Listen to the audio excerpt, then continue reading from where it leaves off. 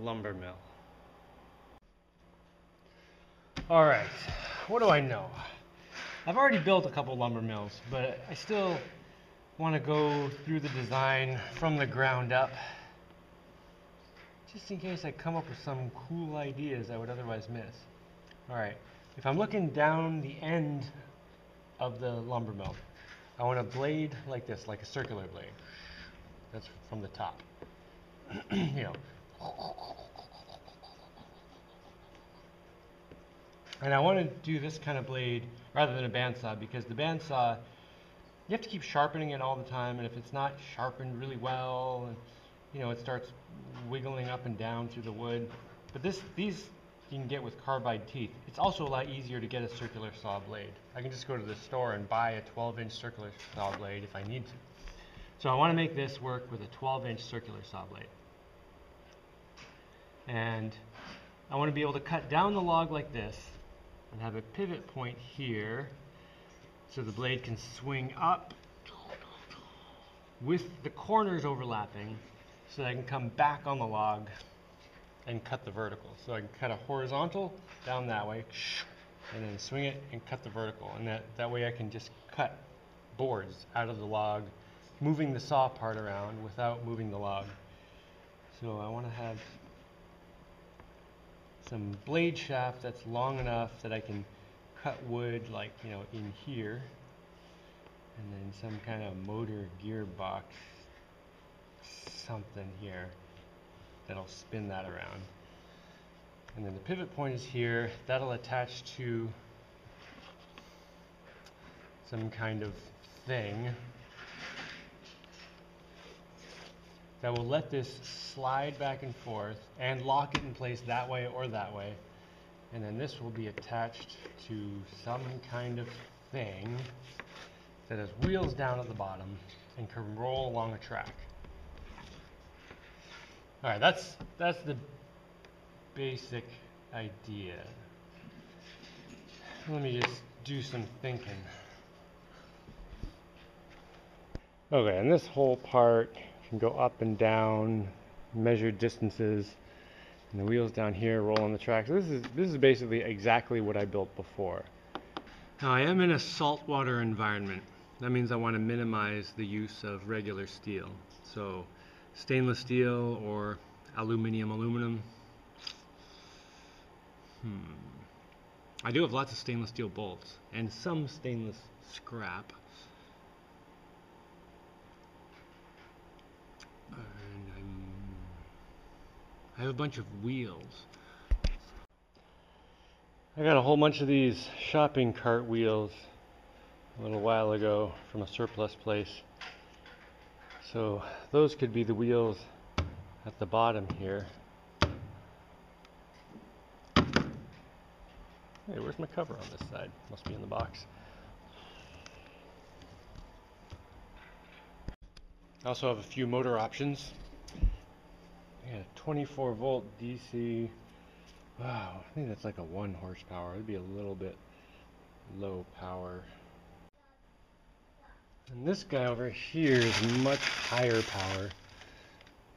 The voltage is higher. It's 48 or 72 volts. I can't remember now, but I do remember this is a lot stronger motor. Oh, let me see, where's the label? Alright, this has the serial number and the... it's not... Oh, come on, man. There's no label in this damn thing. Okay. I guess I'll have to look it up by the part number or something. Oh, what do we got big here? That's not big enough. That's 1/4 horsepower. It's a nice looking motor. No, it's 350 watts, 1/2 horsepower. Anyway, not big enough.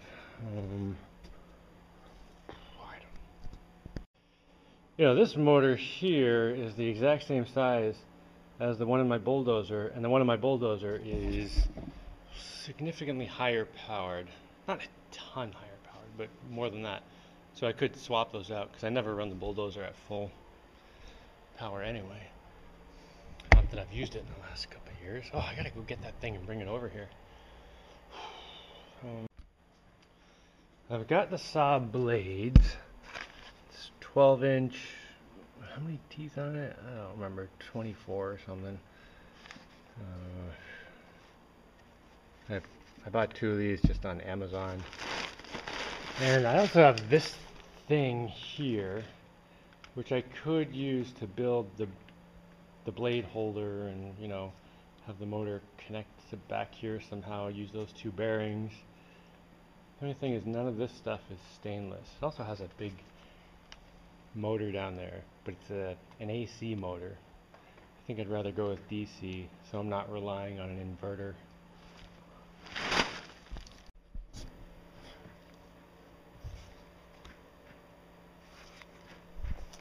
Oh, 40 teeth. Yeah. There's probably more teeth than I want, but whatever, this is good enough to start with. Alright. I want something that's going to make the blade go. Wait. And then. And then. I think I have something I can use to make this part here. Yeah, right back here. These things. I got 3 of them. And they're pretty long. Almost as tall as me. And what's that? 6 inches. Everything's in imperial noodle units, of course. It's like 6 by 2, and it looks like it has pretty good edges. So if I run bearings on there, it should run straight up and down. Speaking of bearings, I just got some like skate bearings. I just bought 100 of them. These little guys. I figure I can use them to make rollers for, you know, parts that have to slide.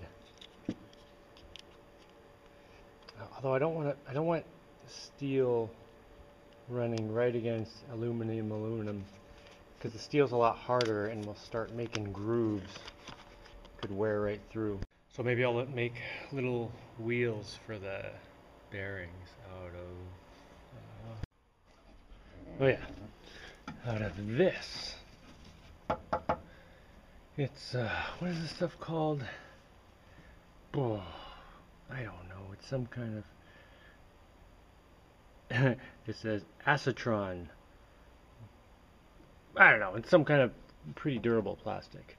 So I could cut circles out of there, lay them to fit the bearings perfectly, maybe put a bearing, one on each side, and then the plastic will have a little bit of give so it won't dig into the metal. Heck, I could just use a bunch of these. That would be kind of huge though for something that's just gonna slide a little bit up and down.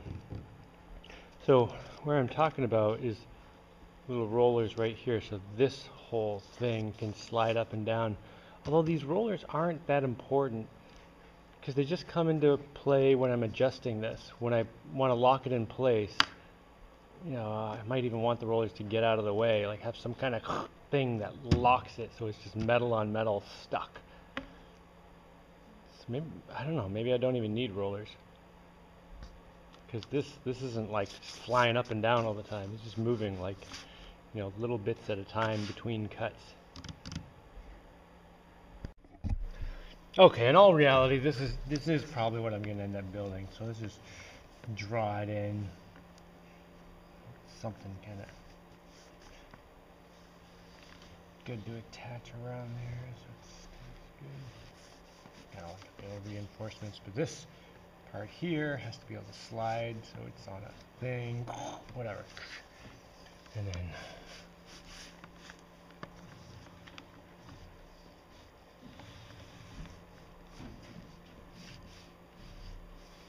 okay, and then wheels. I can't connect this across here because I would get in the way of the log, because the log goes like here. And this will have some kind of, let's see, track at the bottom, like, you know, these will go like long.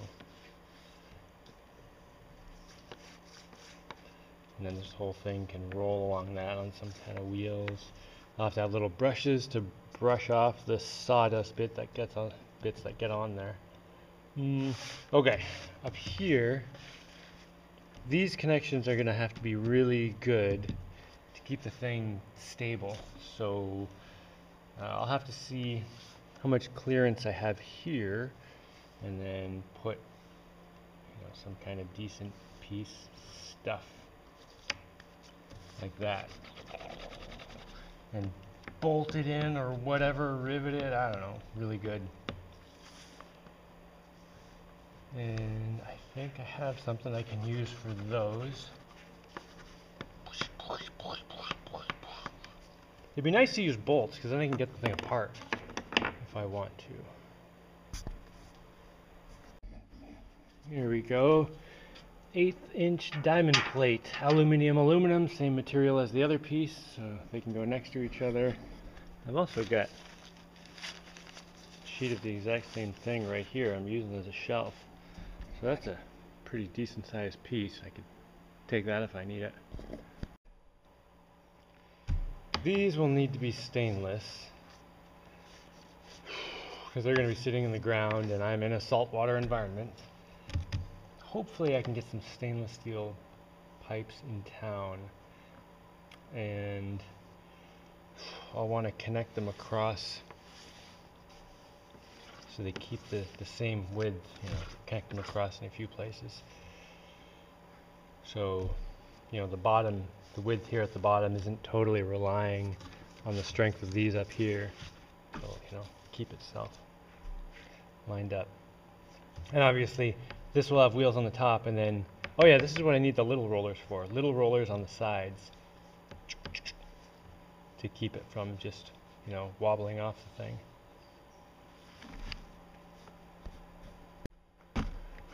Alright. So the first thing I need to make here is the blade mounted to the shaft with whatever motor, gearing, box, whatever, this whole, the cutter part. And then that's going to define some of this other stuff, because once I know how big this is, I know how much, space I need to make around it and stuff like that. Do you think you could make it this big? I could make it as big as I want, but that is too small. Because that would hold much dust. Alright, I'm just going to let the whole design kind of percolate in my head for a bit, not get stuck on what I've drawn here. And I'm just going to think, what do I need to make a blade go like that and then like that? Or maybe I should go even more basic than that.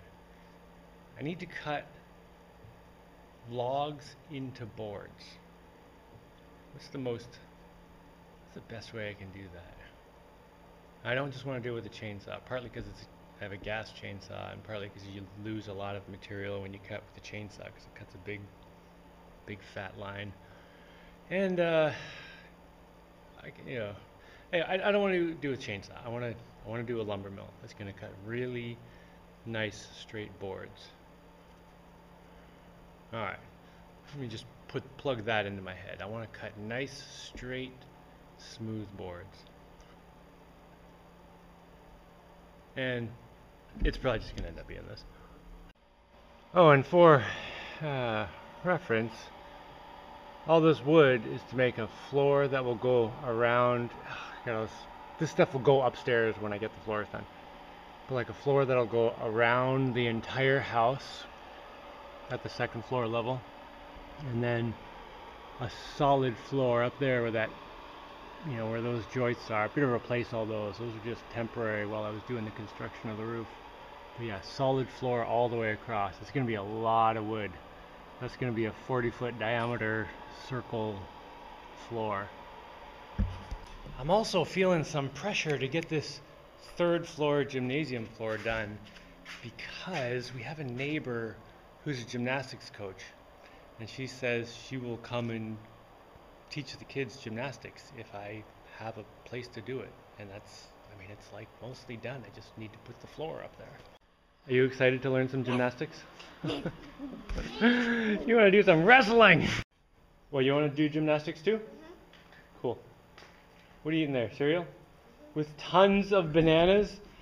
I just got like 250 bananas off a banana tree recently. I've already eaten like half of them, and a whole bunch Deshana has at her house. But man, we got bananas coming out of our ears right now, which is exciting because growing bananas has always been one of my goals for some reason. I always thought, I want to live off grid and I want to grow bananas.